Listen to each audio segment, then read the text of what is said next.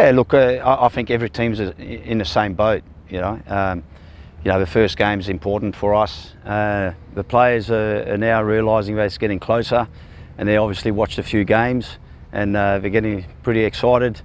Starting well is important, and so we'll be looking forward to that. And I think the more we play, the better we'll get.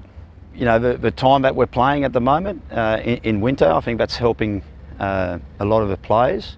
You can see that the ball speed's a little bit quicker because of the dew on the pitch. I think that's helping a lot of the players in terms of their recovery and being able to play high tempo football when they need to.